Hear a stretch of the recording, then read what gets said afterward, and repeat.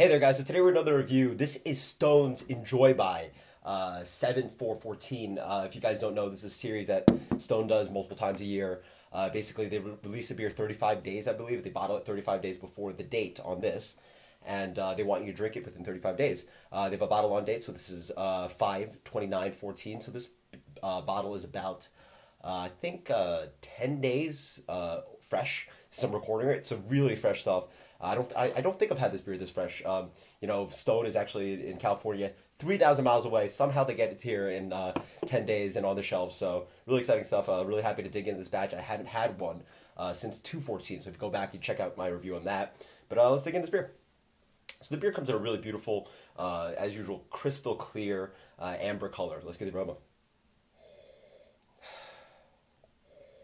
I get a nice punch of citrus, mangoes, pineapple. It's a big sweet kind of quality of fruit, almost like fruit nectar.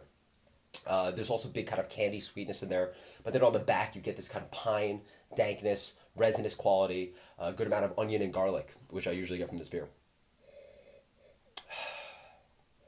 Yeah, like if you cut into a fresh garlic, sort of get that smell. There's got to be that pungency kind of going on. Let's get into this beer. Cheers.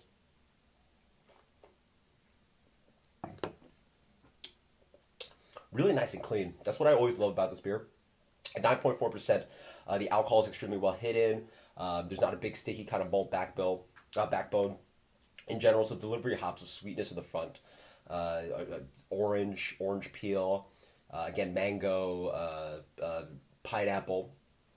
On the middle, you get a light malt body. On the back, it's again pine, but also you get this punch of this kind of cooked onion, cooked garlic kind of flavor that you get in the aroma as well. It's extremely drinkable, dangerously drinkable. It's really delicious. Always excited to get this beer when it comes out. I'm actually excited for Ruin 10, which is actually their Ruination beer, but also made even bigger into a triple IPA. Hopefully that'll be coming soon, but really good stuff. Actually, give this probably a lower review, lower rating last time. This to me is actually one of the best beers you actually find on the shelf when you can find it. For New York, it actually comes probably 4 or 5 times a year or so. For me, I'm going to give this beer probably a 96. Let's go, 96. I really like this. One of the big, better double IPAs out there. Until next time, guys, cheers. This is Stone Enjoy By. Let me know what you guys think about this batch or other batches later.